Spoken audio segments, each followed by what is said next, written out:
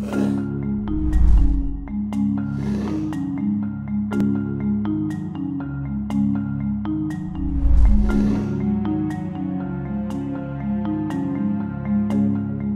welcome everyone to this webinar. It's the last one actually in our webinar series on agricultural value chains.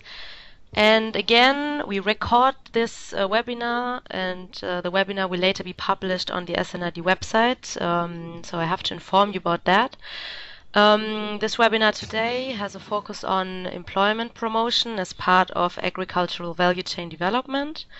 And yeah, as you all know, in development countries, over 60% of the population is below the age of 25, and the majority of these people live in rural areas. With an average unemployment rate of about 40%, they are disproportionately affected by not having a job compared with the broader global population.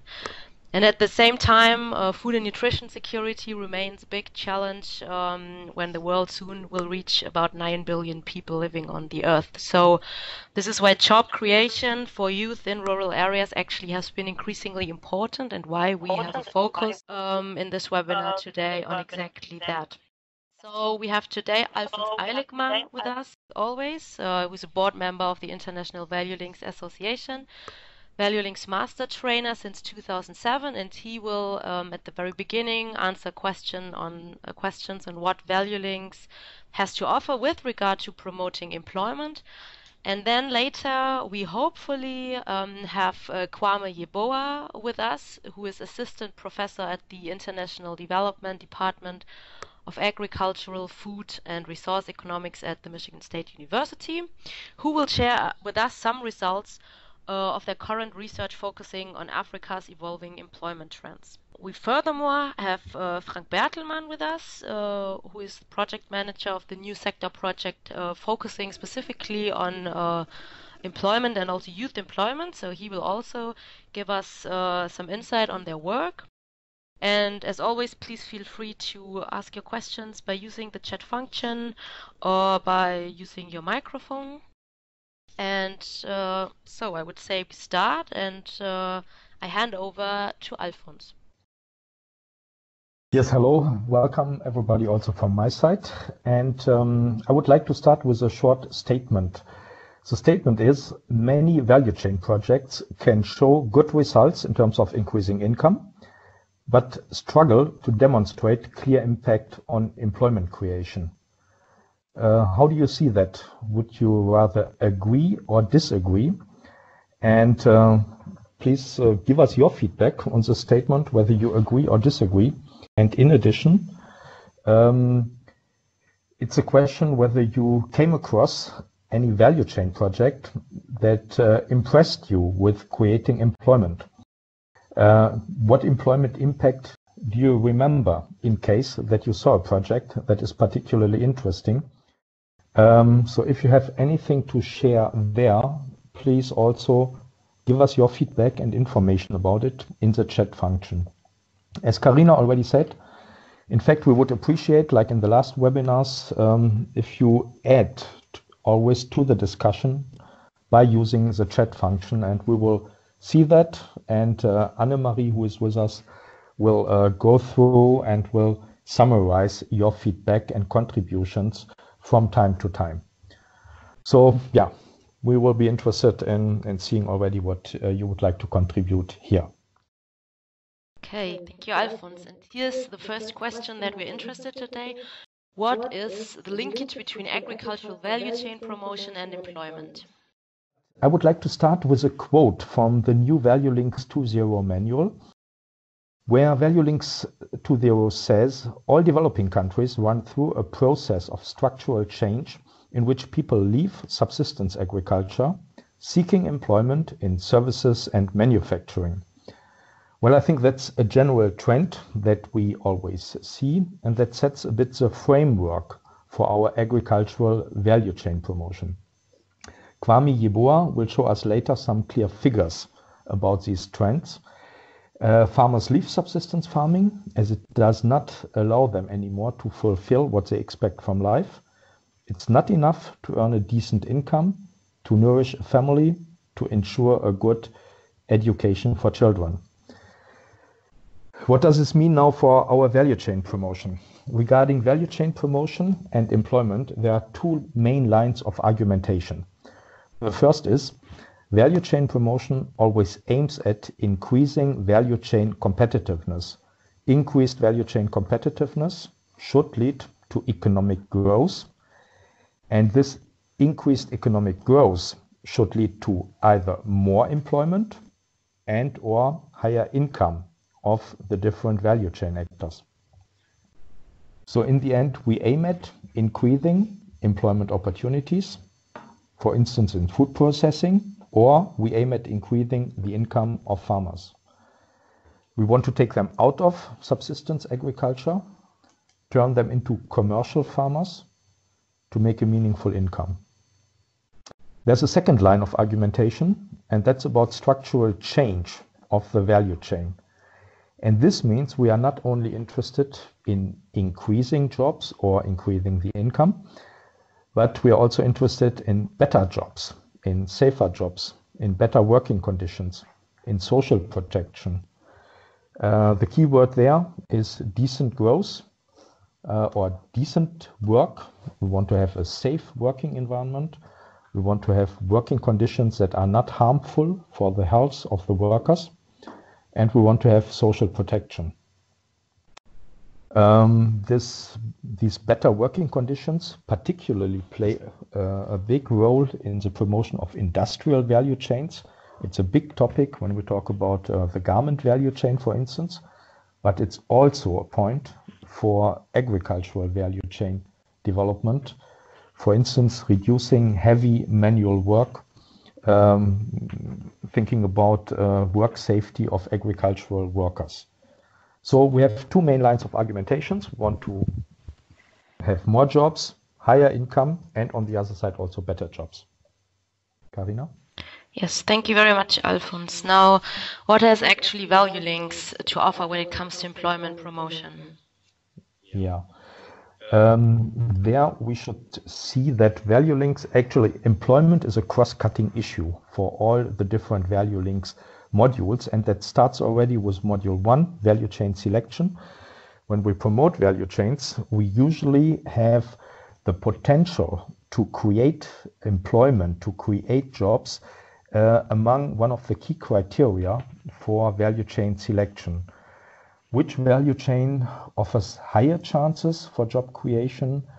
For instance, in agricultural value chains that need less resources in terms of having large areas of land, or value chains where the processing of agricultural products offers reasonable chances for employment creation. The other point for value chain selection and employment is where do we have value chains where we have a particular need and a potential to improve working conditions. For instance, if we have a value chain that is characterized by very poor working conditions, this can be a positive criteria for the selection of the value chain if we see a realistic chance to improve the working conditions. The next module is module 2, value chain analysis. What we have to do there is to assess both on-farm and off-farm employment at the different value chain levels. What is the actual employment that is provided at farming level? What is the employment that is provided at trading, processing, or service provision level? And what is new to Value Links 2.0 is that we also take a much closer look at the labor conditions, at the working conditions, and at women and youth employment in the framework of our social value chain analysis. Module 3, value chain strategy. We suggest particular strategies like entrepreneurship promotion, skills development programs, women or youth employment strategies. So there are different ways how to address employment issues figure among our value chain promotion strategy options. And when it comes to our value chain upgrading solutions, modules 5 to 10, first In Module 5, business models, we think about business models with particular employment impact. In Module 6, it's a question how to create more employment at the level of cooperatives or trading companies. Module 7, service provision. It's a question what kind of service provision needs to be intensified to improve the employability of people in the value chain, like for instance vocational training, or what employment possibilities the value chain can offer in terms of value chain service providers that can offer important services to the value chain members and that are at the same time employment opportunities. Module 9, standards, quality and standards is also important as it touches the point of corporate social responsibility and other standards that are important for the value chain. And Module 10, labor market laws and regulations, for instance, in terms of minimum wage or other regulations. And again, Module 11, data management and monitoring. Of course, we get back to the issue that we had in Module 2, assessment of on-farm and off-farm employment. And we have to monitor to what extent we have additional employment in the value chain at the different levels and to what extent particularly women and youth benefited from the project. So this is for value links to zero and the different modules, what they have to do with employment. Yeah, thank you, Alfons, for this nice overview. Now, what kind of results are we aiming at? I've put here 5 different results on the PowerPoint slide. First, increased employment. I already said, in general, many projects aim at increased employment and also have a criterion on increased employment in their monitoring system. In detail, we aim at on-farm, off-farm employment at the different levels, processing, trading, and services. And it's also important that on one side, we aim at qualified jobs to have more qualified jobs provided by the value chain. In some cases, we also aim at providing more unqualified jobs in the framework of our value chain promotion, as for rural employment and for the poorest of the poor, without education, without skills, without resources. Sometimes these unqualified jobs that can be created in the value chain are the most important for poverty alleviation. We aim at better paid employment, increase in the salary of self-employed farmers, of small-scale farmers, increase in the income or in the salaries of employed workers in the value chain. We aim at decent employment, improved employment conditions. We also aim at more formal employment in the value chain, work contracts, long-term employment, reliable employment, and less fragile employment conditions. Another aim is to improve employability. Reduce the mismatch between skills needed and the given skills of jobs. And we look at safer employment, better employment conditions, laws, and so on. Thank you very much. And the last question now for you, Alfons, what particular tools do we have to promote employment and where are potential trade-offs? Yeah. The first particular tool for improving on-farm employment are improved business models of, in parentheses, small-scale farming. So to come up with business models for farmers that ensure that they get a relevant and significant income. And to give one example here, I find the Farmer Business School approach of GIZ quite convincing. That always starts with the basic principle to show the difference between extensive farming and, on the other side, what can be improved and how income can increase if farmers turn to intensive farming. And I always have in mind here, once I met a young cocoa farmer deep in the bush somewhere in Ghana who impressed me when he said that he had already moved to Accra because he could not make a reasonable living of his 2 hectare of cocoa farm. But when the FBS approach showed him how or what kind of income he can generate if he turns to more intensive exploitation of the cocoa farm, then this convinced him to move back to the village because he felt that with intensive farming he can make a better income than with a less qualified, poorly paid job in Accra. So I think this shows quite clearly the potential that we have here for on-farm employment to promote it with improved business models of small-scale farming. And this is taken up by a number of entrepreneurship promotion tools like FBS, like the BUS farmer training approach in Germany, like GIZ's business loop, like ILO's Start and Improve Your Business, entrepreneurship and promotion as the main tool to promote better employment at farm level or also for processing of agricultural products.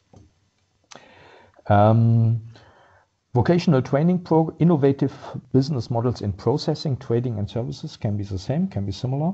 What possibilities are there to earn a good income with processing, trading or service provision of the agricultural product?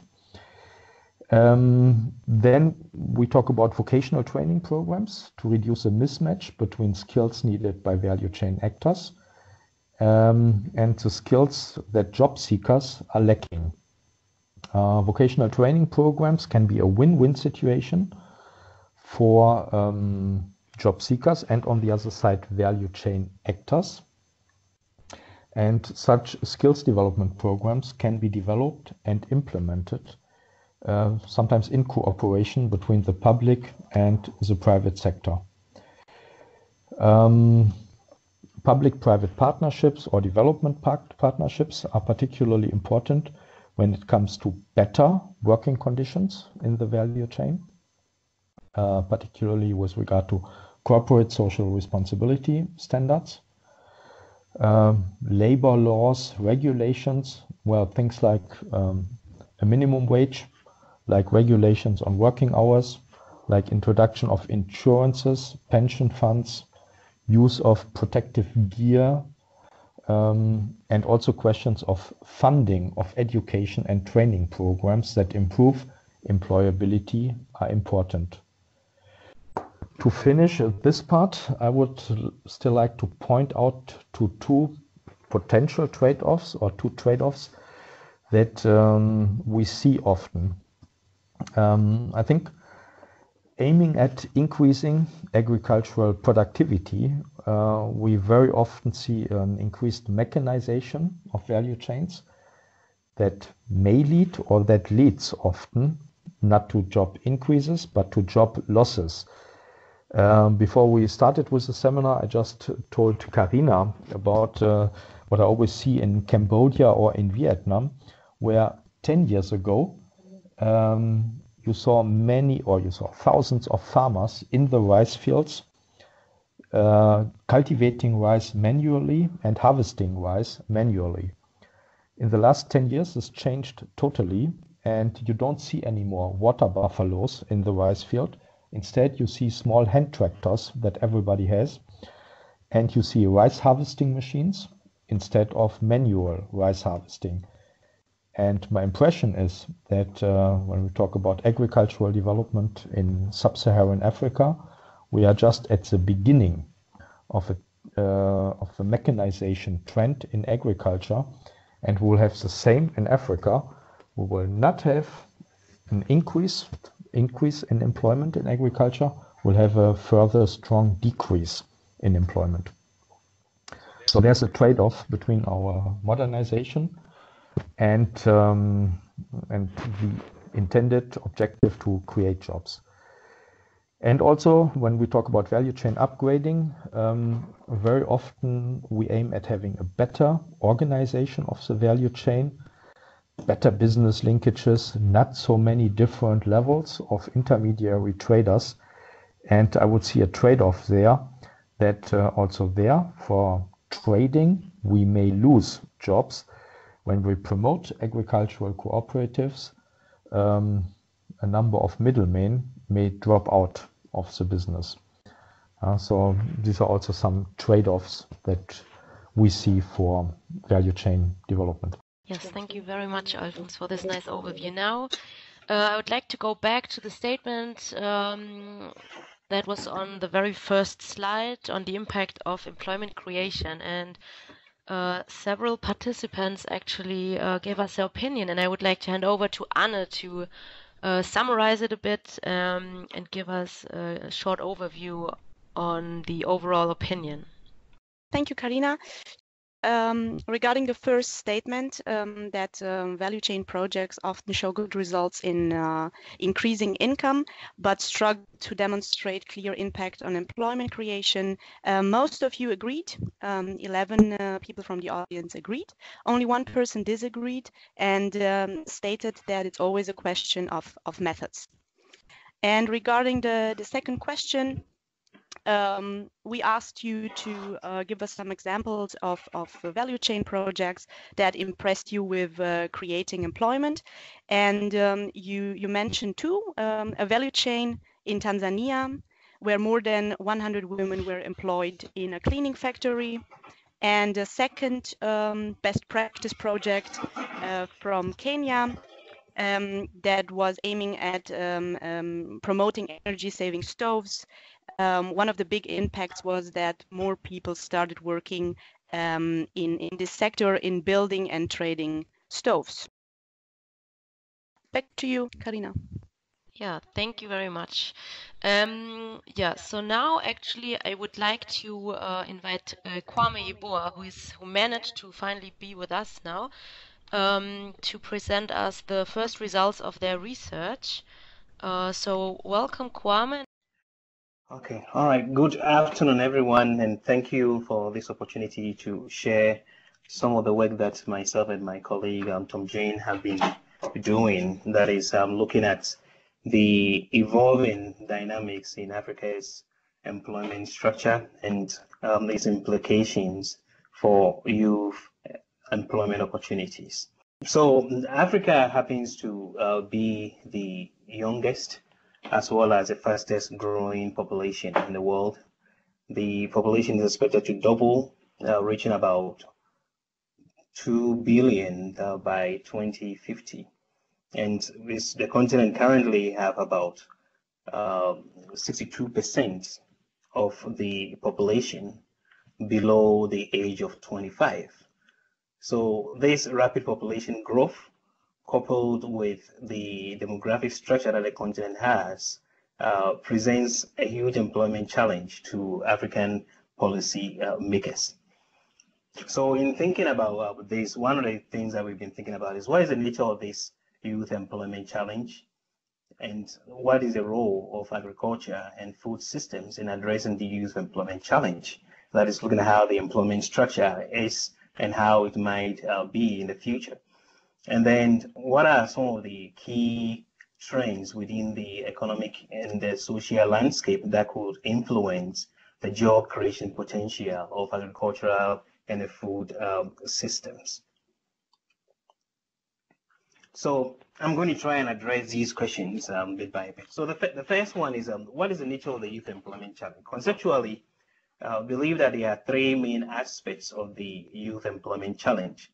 The first one relates to the slow demographic transition that is occurring in the region that have seen labor force grow by about 3% per year, and seeing about 11 million young people entering the labor force each year.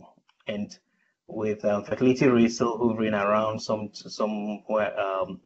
somewhere 4 to 5, it appears that the youth bulge may not end anytime soon. I believe the second challenge has also got to do with the quality of the labor that is being supplied, or the job readiness of those that are entering the labor force. Generally, we are seeing that although this cohort of young people seems to be better educated in terms of educational attainment, the educational level seems to be very low. So we have 2 in 3 Africans youth still do not have secondary school education. So there's a low awareness of these opportunities that are in the agri-food value chain. And then finally, the third part relates to the slow growth in jobs. The creation of decent jobs has generally lagged behind the labor force growth. And the evidence suggests that even in the most optimistic scenario, the less than a quarter of the 11 million people that is entering the labor force each year will find wage employment. And part of the reason is that, unlike in East Asia that had a manufacturing sector booming that absorbed labor coming out of agriculture, the manufacturing sector in Africa had essentially been very slow to grow. So one big challenge is creating that job. And it's a combination of all these factors that have generated the youth employment challenge, and which manifests itself in the rise in unemployment and underemployment that we see in the region. So it is widely accepted that agriculture and food system might play an important role in addressing the youth employment challenge. So in thinking about this, in trying to understand that, we try to first of all look at the employment structure and how that employment structure is changing over time. So we computed employment both in the levels as well as the changes in employment over time for several countries. And then we looked at employment not just in the count of jobs, that is when a person says they are involved in farming, then that is one. But we also look at it in terms of full-time equivalence, the amount of time that is spending there. And that one we do by weighting each employment by the total amount of time that a person spent there. And we do realize that when you weight employment by the total amount of time, the share of employment in farming actually declines, mainly because farming is seasonal and many people are unable to engage in farming throughout the year. So in those times when they are not able to engage in farming, so when you weight their engagement in farming by the time that they have, the share declines, whilst that in the off-farm sector also increases correspondingly. But in looking at the employment structure, what we find is that over the past decade, there has been a general decline in the share of employment in farming. And that share is quite, the rate of decline is a little bit variable across countries. So for example, in Rwanda, in Tanzania, in Uganda, and in Zambia, we see rapid rates of decline. Whereas in a place like Nigeria, the decline have been slow, or we have seen very minimal declines, which we believe could be a function of the negative effects of natural resource boom on structural transformation process. But despite its declining employment share, we realize that farming still remains very important to the livelihoods of people. It's still the largest single employer for in most of the countries that we have. We were able to examine in Rwanda, in Tanzania, even when you are looking at it in FTE terms. Remember, when you look at it in terms of job counts, farming employment share will increase by about 10 percentage points. And then when you do a gender and age disaggregated analysis, we also realize that there's a large number of young people that are engaged in farming, even at a higher rate than the overall population. So there's an example from Tanzania where about 82% of the FTE jobs for males and 67% of FTE jobs for females between the ages of 15 and 19 is in farming. And this essentially reflects the low barriers that they encounter working on that, working in farming, because they have opportunities to work on their family farm, and it could also reflect some of the activities that their parents may be doing. Because what we also see is, as young people enter the labor force and get more integrated into labor activities, they reduce their engagement in farming, as we see that with the young adults.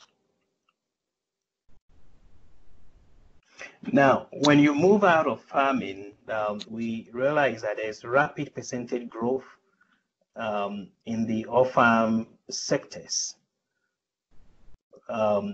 particularly in the off-farm agri-food system, as well as in the non-farm sector, which is outside the agri-food system.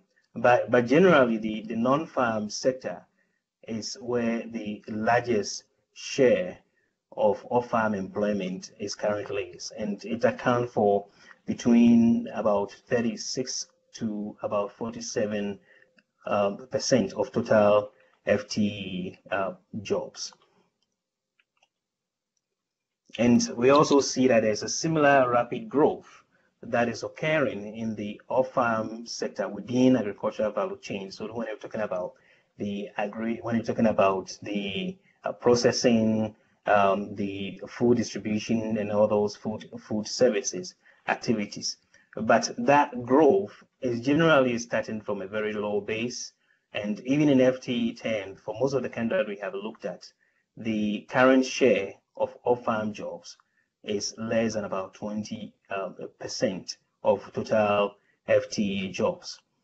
And an interesting finding is that most of the jobs that we are seeing within the agricultural value chain that is outside farming is concentrated in the downstream commerce and distribution. So those marketing activities, and less in the agro-processing side, which in itself is quite interesting, because it could also be symptomatic of the slow growth of manufacturing in the region generally. Now, so we started thinking about what might be driving this kind of transformation that we are seeing. And historically, agricultural productivity growth has been a key driver of of labor exit out of farming, as well as growth in off-farm employment. So we did a bivariate analysis as well as a multivariate econometric analysis to be able to understand the extent to which agricultural productivity growth is playing that kind of role.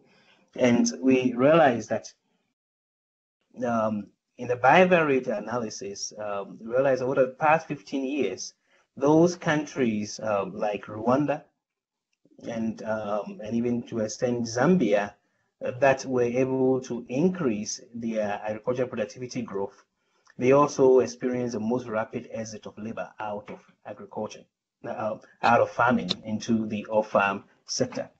And those same countries also experience the highest growth in non-farm labor productivity growth. And when we did econometric analysis controlling for all the other plausible factors that could be affecting declines in farming employment share, we also identify lagged labor productivity growth in agriculture to be an important determinant of the rate of exit of labor out of agriculture. And those patterns is very consistent with what happens in places like in Asia, where increasing agricultural productivity growth coming from green revolution technologies was able to raise income of millions of farmers whose expenditures in the rural economy stimulated job growth in the off-farm in the off-farm sector, and then eventually drew people from farming to fill those jobs in the off-farm sector.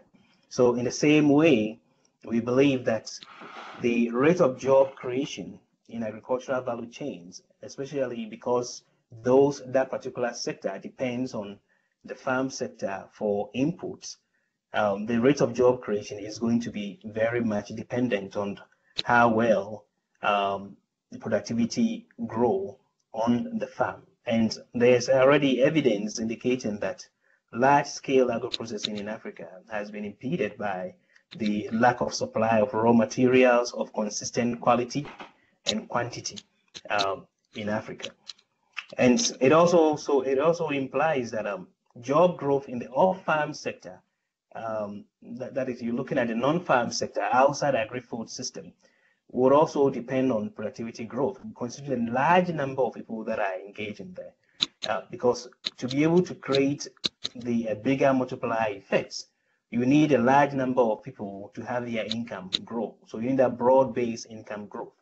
And increasing productivity on farm will affect the greatest number of people who, and then generate that broad-based and inclusive income growth that will expand the employment opportunities in the off-farm sector.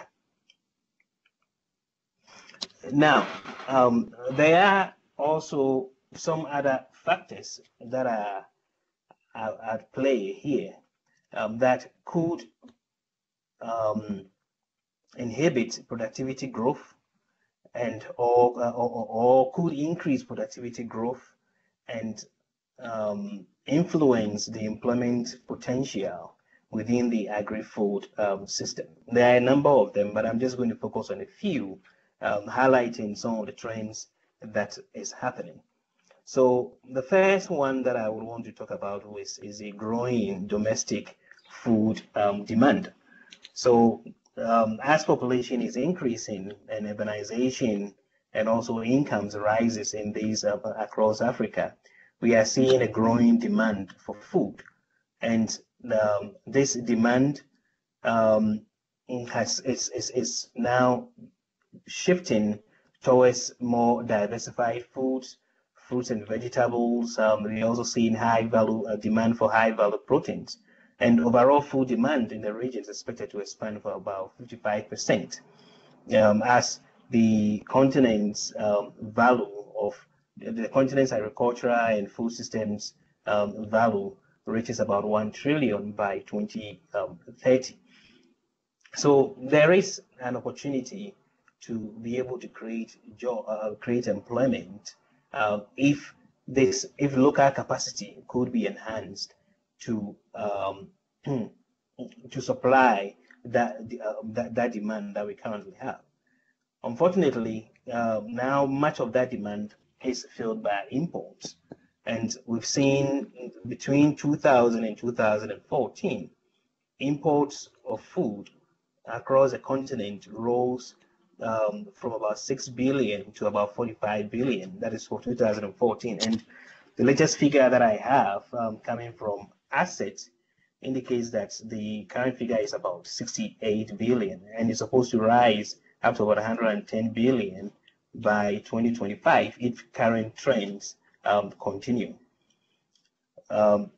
If we are going to be able to create employment and take advantage of this, then we will need to address some of the capacity constraints that are there within the not just in farming, but also in the global, but also in the supply chains of these commodities.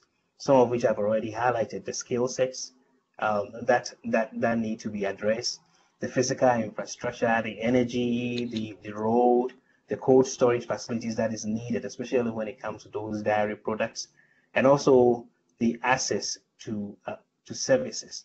And to the extent that those are going to be addressed, we could be able to realize huge employments coming out of it.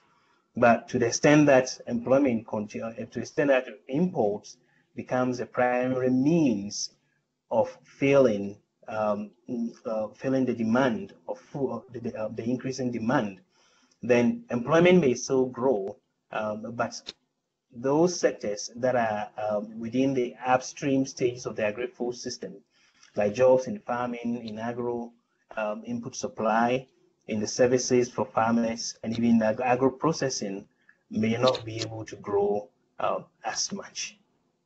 Then the other issue has also got to do with access to land.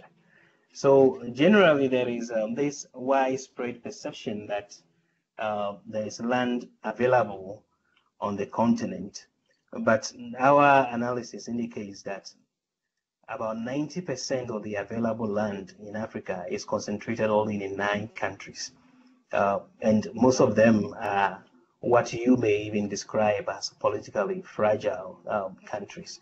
So, like Sudan, Democratic Republic of Congo, in Zambia, the Central African Republic.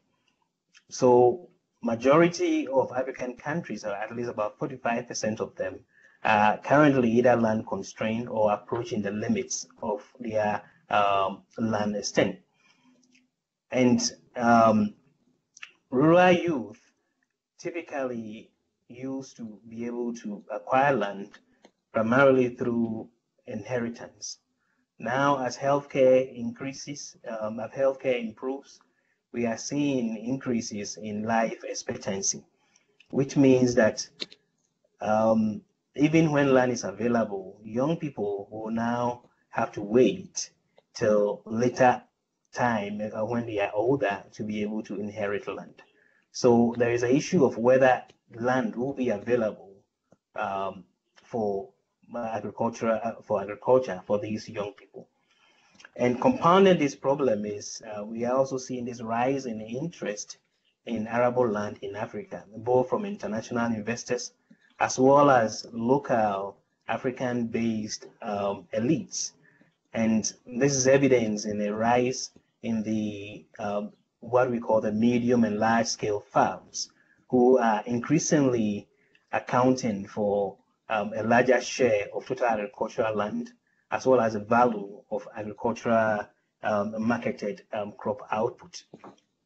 Now, as Alphonse had alluded to, that this group tends to be more mechanized. They tend to capitalize in their production systems, and they do not use a lot of labor.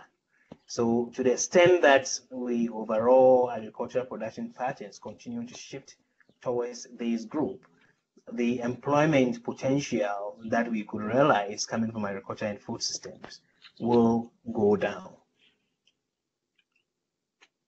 Now, another area has also got to do with soil degradation, that as average farm size shrinks and land become more scarce, we are seeing farmers continuously cultivating their land without without fallows or even applying soil improvement approaches.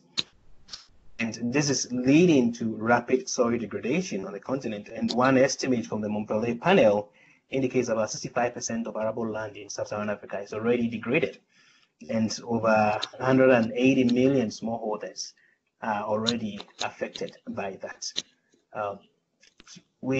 Sustainable intensification methods could provide an avenue to be able to salvage the situation, but to the extent that is persistent degradation continuum is going to depress agricultural productivity growth and the resultant employment effect that may arise from that.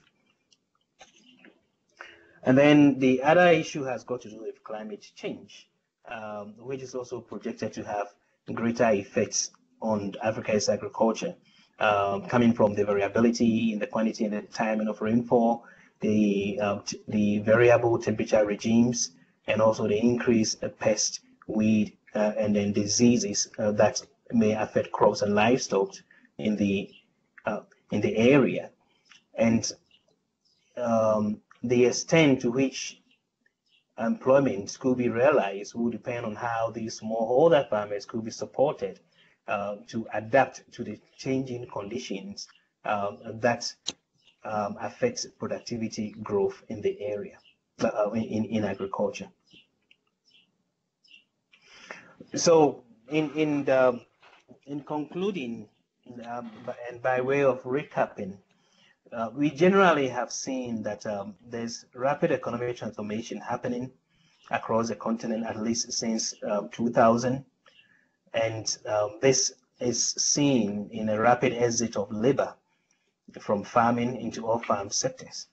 And we have seen also that agriculture productivity growth seems to be a key driver of this trend that we are seeing, and it will continue to play an important role in the future. Farming influences is also very important. Currently, although we are seeing declining shares in farming, farming is still the single largest employer of the labor force, and it offers an important opportunity to be able to create that broad-based income growth that will expand employment opportunities in the off-farm sector. In terms of the agri-food system, off-farm jobs within the agri-food system, we have seen rapid percentage growth, and much of it, of the jobs, is still concentrated in commerce and distribution and less in agro-processing. So there is some scope in developing the agro-processing sector to be able to meet the rising demand for food that we are seeing, the processed food and high-value foods. But again, stimulating that will also require that we also stimulate on-farm productivity to be able to supply the inputs that it needs for its growth. And then last conclusion is that the rate of job creation in the agri-food system will definitely be influenced by access to land, the land degradation, the level of reliance on food imports, as I already indicated, and also climate change.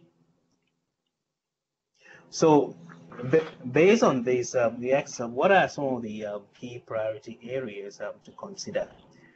I personally believe that an important component of a comprehensive youth employment strategy should include the promotion of broad-based agricultural productivity growth. First of all, to be able to increase incomes and also opportunities in farming for those that are already engaged in farming, but most importantly, to be able to generate that multiplier effects that will expand employment opportunities in the off-farm sectors, both within the off-farm agri-food system as well as the non-farm sector. And doing so may require some key strategic policies, and much of it has been proven and quite known, which is public investment that improve on-farm productivity, like research and development, extension services, infrastructure, and also reducing some of those barriers to private investment in agricultural value chains. There's also a need for investment to improve skills and the competitiveness within the agri-food systems. The future agri-food system is going to be knowledge intensive, and adding any kind of value will require different kind of skills than what people currently have. So there's a need to be able to invest in quality education, vocational training. It could be mentoring programs that will help people acquire those skill sets. And personally believe that helping them to acquire those skill sets will allow them to be able to spot opportunities that are coming up within agricultural value chains. And that may even be a better approach than us identifying agricultural value chains. Okay, this value chain might be very promising, so go into it. And then that value chain may end up changing tomorrow. And because these value chains changes quite often, giving them the skill sets that allow them to be able to identify which ones is promising at different times will be a valuable asset for these young people. And then lastly, there is a need to be able to create a responsive youth employment policy making by instituting systems for understanding the changing needs of young people, and then the labor market conditions.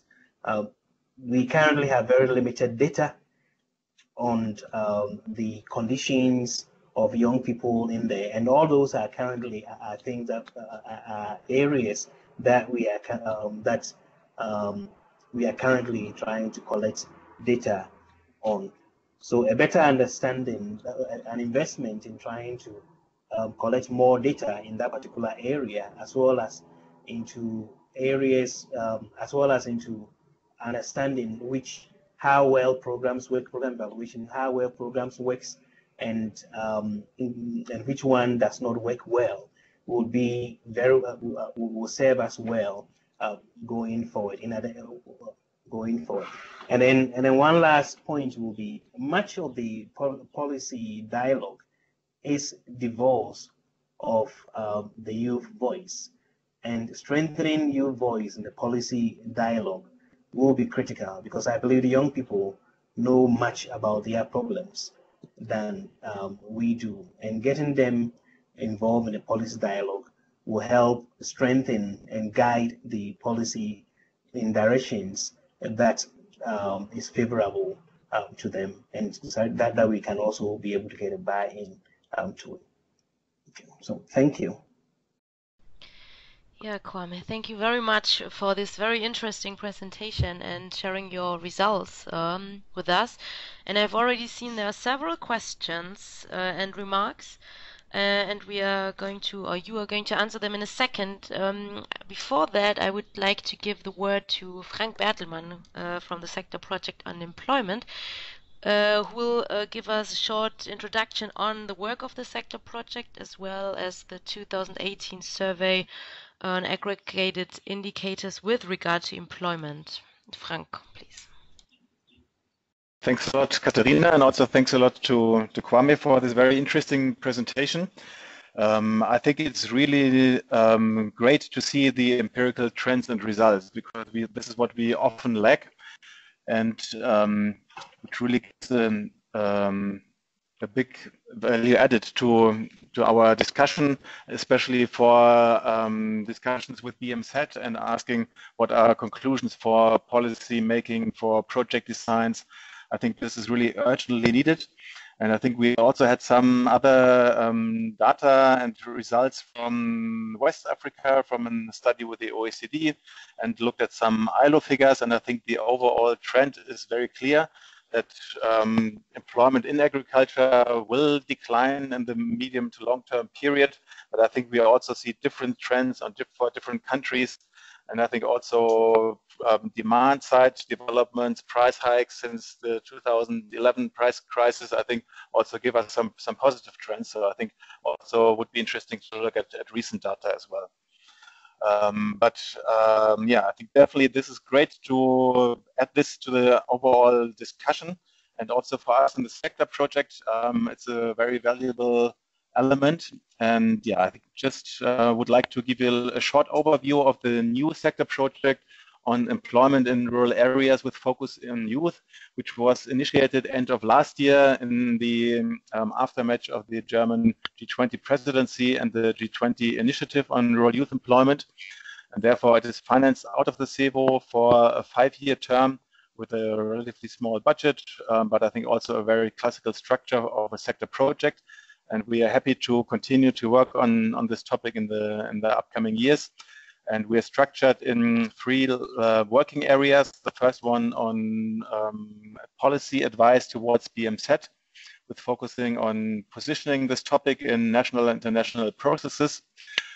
We have a second working area on concept development and employment measurement and monitoring, I think, which is also very crucial one for our projects on the ground and the overall topic, and to contrast that with also the empirical trends. And the third one on the networking, learning, and also mainstreaming these concepts back into our portfolio. So I think these are the main entry points for the Sector Project. And yeah, so we are just starting to settle and to hire our staff and really get operational. So I think we are very happy to to continue and increase our exchange with you, and I think also with the sector network on rural development in Africa and other sector networks. Yeah, so we're very much looking forward to the ongoing exchange, and just to present you some first work streams and activities we started so far under the sector project, which have a close relation to monitoring. The first one is on the GIZ results data, which is starting very soon. Probably some of you have already heard about it, which will be a survey for all projects in the rural development theme, but also in other areas. And I think all projects will answer a certain set of questions regarding on the impacts they will contribute to both rural development, but also employment creation. And compared to 2016, where employment indicators focused more on the wage employment side, we now achieved to integrate also the informal employment in the agricultural sector with seasonal workers, family labor, smallholders, self-employment. I think all this now will go into the indicator 1.2, measuring additional employment in full-time equivalents. On top of indicator number 1.1 on really new jobs, which are mostly based on in the up and downstream industries and processing, and based on wage employment, but I think all the agricultural employment now we can also add up in the indicator 1.2. And we will aggregate these indicators for an overall number of additional jobs and employments we achieve through GIZ projects, but we will also measure certain quality aspects of employment. So again, also additional employment in terms of number of persons under 1.2, then job quality and employment conditions under 1.3, and also mostly employment productivity through increased income under indicator 1.4. And here, I think as we have multiple effects, we also will allow for multiple counting. Doesn't mean double counting, but to report separately on the different indicators. I think this is also, I think, a big step forward for our overall results compilation and the political communication aspect behind it. But I think also we are very much looking forward for the conclusions we can get out of this at project level. How many projects do really report to these indicators? How are the quantitative effects? Even though indicators are beyond project level and more general and more aggregated, of course, but I think still a very important exercise for us to look at the results afterwards. So results are probably upcoming by third or fourth quarter, as the survey is online until mid of September. And now I think this year it is mandatory for all projects to also answer these questionnaires. And I think also will give us a good basis for the analyzing the project experiences in that. Then a second work stream we are currently working on together with team of Professor Kluwe, who already worked with our colleagues from the economic development sector on employment measurement, but now he's also focusing on the topic of rural employment. And basically the idea is to develop a kind of manual and guidelines for project level employment measurement. So to set up monitoring systems in the future, or see how maybe also with current indicator system, certain aspects may be counted or compiled in a kind of sound but still simple methodology. So we're looking for pragmatic solutions without going to very intensive household surveys for any kind of project, especially I think for smaller projects that is possible. This probably not possible to do in all the cases. So we are trying to combine certain things you have to measure with other things. Maybe you can also use proxy indicators or model in a certain extent, or maybe also work with some kind of estimations which somehow can be verified and calibrated afterwards through other proxy indicators. And I think this is like the idea is to go bottom up along certain impact chains and impact models, but also top down coming from certain standard indicators, basically on additional employment and quality aspects and income issues and labor productivity. And see what kind of data requirements do you have for these standard indicators, what kind of information is available, and how can you come up with a kind of pragmatic mix on do proper monitoring and reporting, but still with somehow limiting the effort.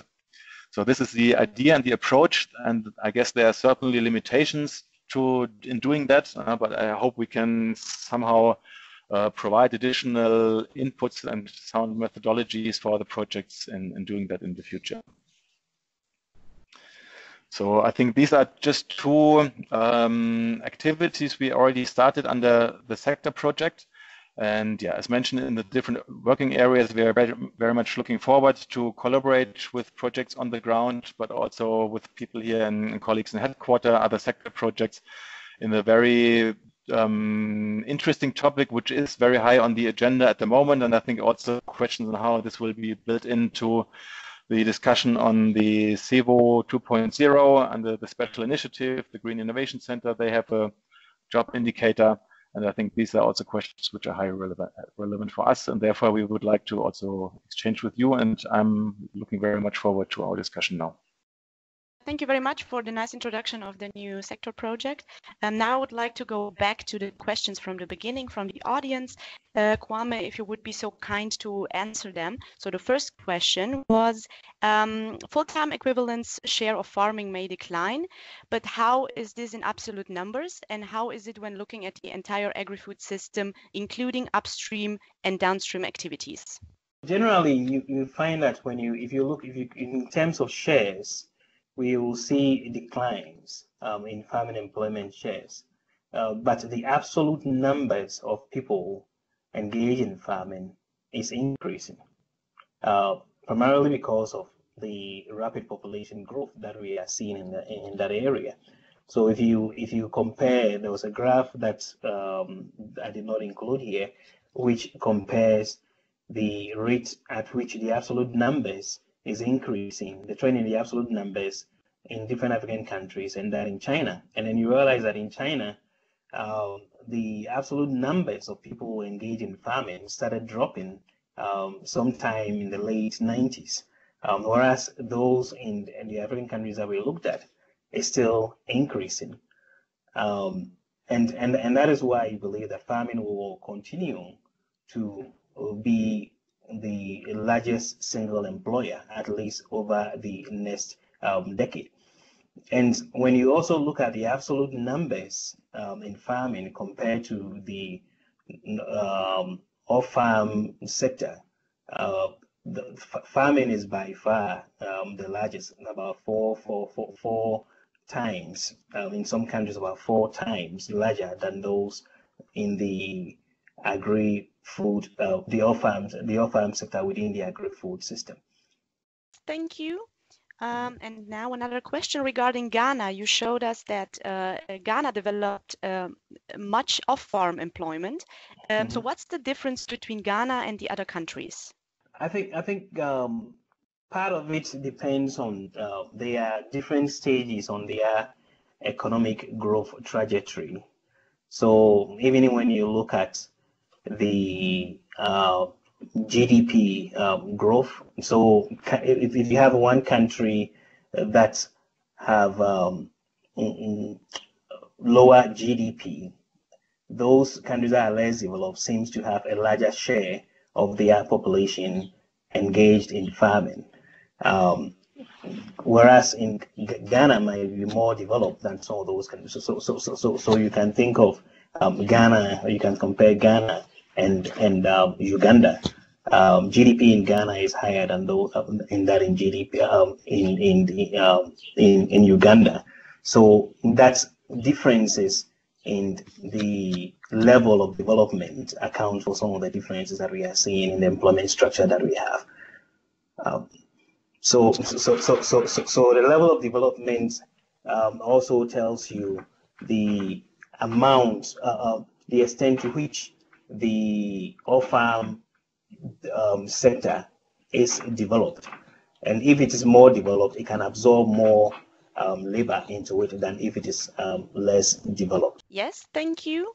There was another question regarding whether there is a shift share analysis of African countries that would depict intrasectoral or intersectoral structural change.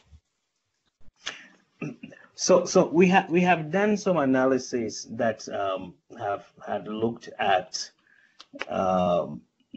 whether structural, I think whether there is intersectoral productivity growth compared to intersectoral productivity growth. And if I recall correctly, because it's been a while now, but if I recall correctly, then what we are seeing is structural structural transformation, that is moving towards higher productivity, has been a little bit slow. So we had people, instead of moving from low productivity work in farming into higher productivity work, they sometimes are moving from low productivity farming into low productivity service sector.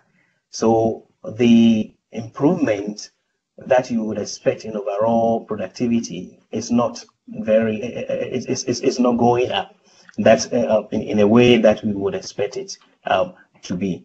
So there has been some sectoral shifts, but in terms of productivity increases, overall productivity increases have not gone up much. There was a question, what makes you personally think that broad-based agriculture growth makes more good jobs available? I think I can't say that there's a direct correlation between broad-based agriculture productivity growth and the production of good jobs. That is when you're talking about equality. I can say that it's helped generate the quantity of jobs. But in the same token, I also believe that if you're able to have broad-based productivity growth where people's incomes increases, as income increases, they are going to demand more high-value products. And if they have more money to spend, they will spend on high-quality services. And the delivery of those high-quality services will generate the quality jobs that you will need. So although there's not that direct correlation between the broad-based productivity growth and the quality of jobs, broad-based productivity growth could also contribute to the quality of jobs if it raises that income enough to be able to stimulate productive jobs in the off-farm sector. Thank you very much for answering all the questions. Now we have a last question that I would like to address to Alphonse. When looking at value chain projects, should measure employment, should indicators include both permanent and temporary jobs within the whole chain or just in the production phase? Yeah, thank you very much, Annemarie. Yeah, to answer Fekwi's question, I think it should particularly also have a look at employment in processing and the trading part of the value chain. When you mean here production phase, I understand like primary production.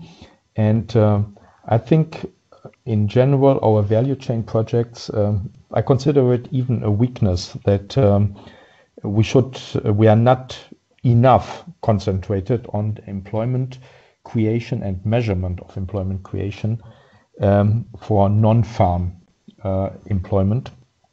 And I think this also came very clearly out of the assessment of Kwame that non-farm employment is still lagging behind, and it's something where particularly processing, there's not as much employment creation as, for instance, in trading of agricultural products. And it's something where with a value chain approach, this is something where we should put more emphasis on. we have projects that are not in general agricultural productivity increase projects. We have projects that are value chain projects, and we should measure this very clearly. Okay, otherwise, I would like to say, Kwame, for me, I found it particularly interesting, the evidence that you provided between high productivity increase in the agricultural part of the value chain, and on the other side, also the employment that is created on in the non-farming part of our value chains. So this correlation between increased agricultural productivity, and then you can see even at the statistical level that this also means more non-farm employment. This I find very interesting. And also I think the strategies that you highlighted in terms of we have to improve skills and competences of people to be able to earn more money, have higher income and better jobs. I think it's important. And in the discussion that we had before the webinar yesterday, I think you had one word you coined, or you talked about youth-centered programs to make farming profitable for young people. And I think this is very important. It's structural change. It's something where always the next generation takes it up and has more dynamic to develop it. So I think to have some well-shaped, planned youth-centered programs to make farming more profitable that include, like you said, access to inputs, where the project facilitates access to inputs and provides also know-how on farming when you talk about mentoring of experienced farmers. I think this is very important, and we may need to focus more on medium-scale farms, and because small-scale farming, I think in the end is limited sometimes in terms of the potential. So we need units that are economically viable that we promote. So these still a few comments from my side. I think, Frank, you also would like to comment something? Thanks a lot. I think I fully agree, Alfons, that we need to focus more also on the processing side, especially. But I think we are also, or I would say we need both. We need also to focus on employment creation and also measurement in the production sector, which we also haven't done very much, at least the measuring part. And I think we need to complement that with focus on processing and trading. And I think we need economic opportunities and skills to have dynamic development along the whole value chain. Otherwise, I think only skills development is not enough. And it's more difficult also and more investment intensive to focus on the processing and off-farm sector. And I think sometimes we also, with our technical cooperation approach, we have limited answers because access to finance is a crucial issue, and even more crucial and more difficult than maybe for working capital in agriculture. Thank you very much, Frank. I think we would also still like to give the opportunity to somebody in the audience, some participant here, to say something, because we have a bit the privilege here that we can talk and others are writing. But is there somebody in the audience who would also still like to comment and say something and not only write something?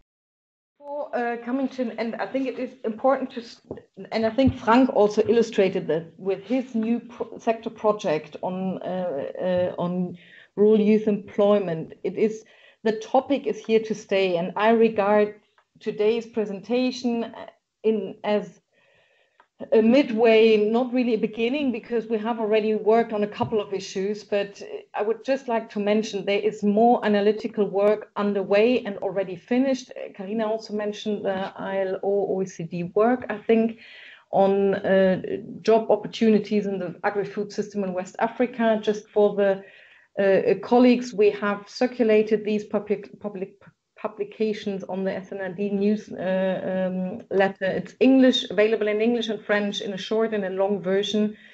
We will have more debate upcoming next week here in Bonn on the 4th of July with BMZ, on the 5th of July within GIZ. So we are in the middle of this, and everybody here who feels like wanting to contribute more to be part of the further debate, please feel free and write to us.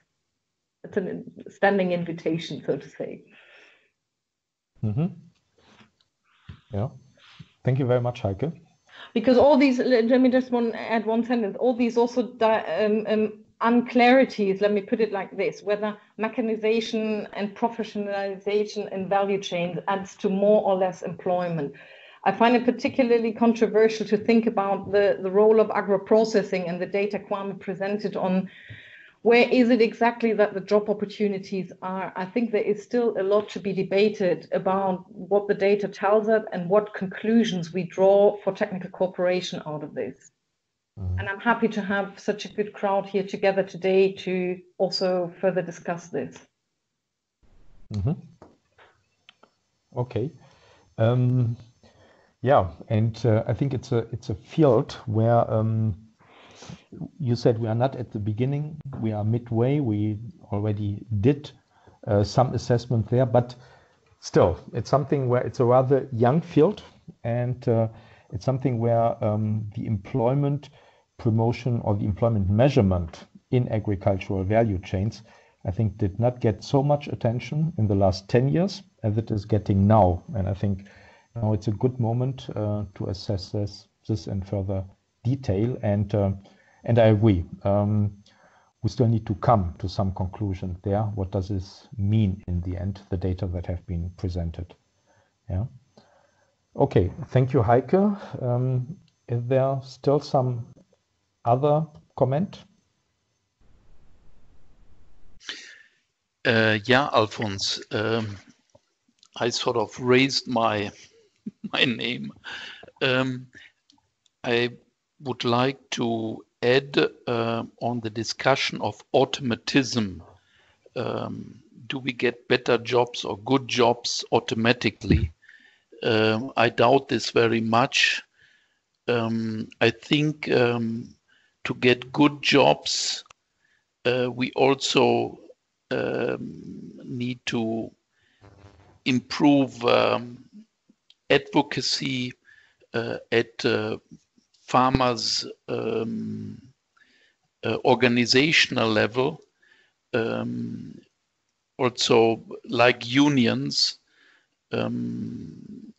better prices, better for agricultural commodities.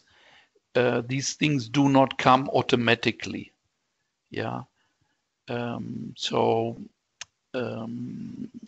I think getting good jobs, this needs to that we have a particular look at employment and also really make up our minds how, in terms of policy, and not only government policy, but also how can we stimulate civil society, farmers' organizations in order to get at better jobs.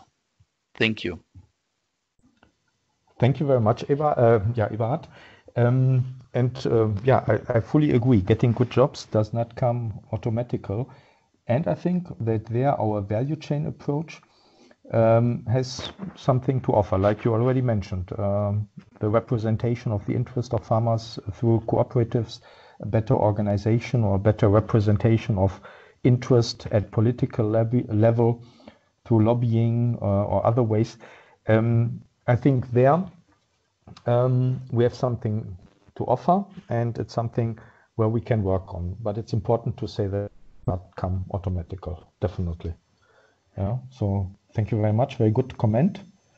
What I wanted to say when I wrote in the comments bar that for Yemen case during the crisis, the best solution for us to generate jobs was the agriculture sector using the value chain approach, and it was very successful during the blockade and the shortage of fuel, and it also not opened the window.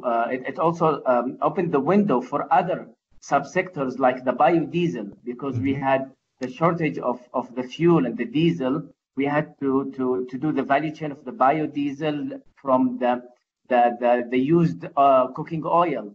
And this subsector, we can say, create other jobs to support the agriculture jobs and the farmers. Yeah. So, many people or many donors, they refuse the idea that value chain could create jobs during the crisis, because during the crisis, enterprises support or agricultural support is just to have resilience, not growth. In Yemen, we had the proof that during the crisis, in the agriculture sector, using the value chain approach is really a very efficient way to create more jobs and have growth in this phase. So that's what I want just to confirm our experience here in Yemen until now. And the projects are growing and the fund is increased from USAID, from World Bank, for more value chain projects. Now we have also in the health sector and other sectors to create jobs among the players. And that was my question, because in the indicators with the donors, we always emphasize on the jobs created in the production side. But when we go to field visits and our M&E people visit the other players, they see better results and more growth in employment with the other players. Yeah. And we don't know, is it to put it on direct beneficiaries or indirect beneficiaries and so on. So that was just the missing point that I just wanted to clear it. Okay. Thank you very much, Fakri. And now it was very clear. We could understand you very well. And I think I would quickly like to comment on two things that you said. On one side, I must say, I'm always surprised, but it's very good that even under the super difficult conditions in Yemen, under war conditions, you still manage to get good results out of a value chain projects. I think this is something what I find quite exceptional. It's something what I would not always expect, but it's very nice to hear that you were able to get such results. And second, on your question, maybe in your project and for your donor, they want you to focus on employment at farm level, at primary production level, maybe. But in general, it's not what we aim at. In general, we particularly aim at measuring also effects of employment at other levels in the value chain, and even outside of the value chain. If you have some effect that other value chains benefit from what you are doing, it's a result, and it's a positive result, and we should measure it. So it may depend on the individual project, on the donor, but in general, we are highly interested in what's going on at other levels, even as a priority. Okay, so very good to hear that this is worked well in Yemen. I think, Karina, we need to come to a conclusion. Yes, I think we come to an end because we're also over time yet. I would like to mention actually just very quickly 3 more points. So the first one is, which Heiko already mentioned briefly, that actually Kwame's work that he presented here today is actually part of a grant agreement that we have between the sector project, agricultural trade and value chains, and the Michigan State University. And next week, 5th of July, there will be an expert talk where this work and also other inputs will be discussed. So there's more room for discussion on this topic. And I think you hopefully all received the invitation. There's also the option to participate via Skype for Business. So if you're interested and haven't received the invitation yet, then just let us know that we can forward it to you.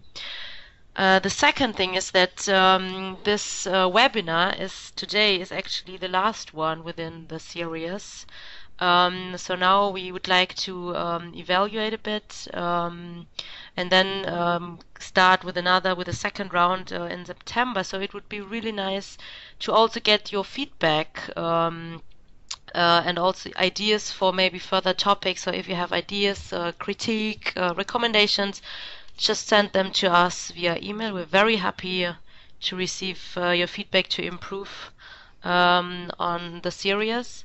And the third point is actually regarding the video of this webinar. As soon as it is ready and is online on the SNRD website, we will share with you the link as well as the PowerPoint slides as always. Yes, and with this I would like to thank you very much for your participation, especially thanks to Kwame for this really nice presentation, and Frank also.